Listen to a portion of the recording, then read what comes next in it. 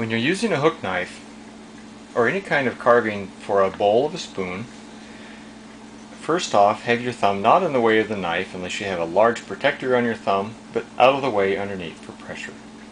A common mistake is to carve at some kind of an angle or with the grain. You only do that for finish cuts. For your roughing cuts, the fibers run this way. You want the edge to run exactly parallel to it so that you will go across the fibers when you're doing roughing cuts like this.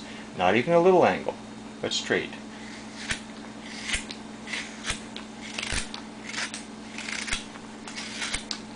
You see how this knife is shaped to fit the bowl of a spoon.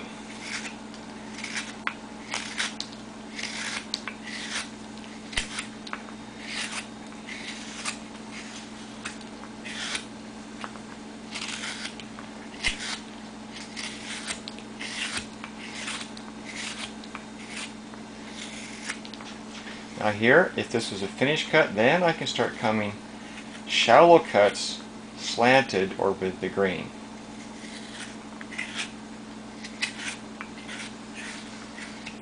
Because only when you're doing shallow cuts does the tool not catch.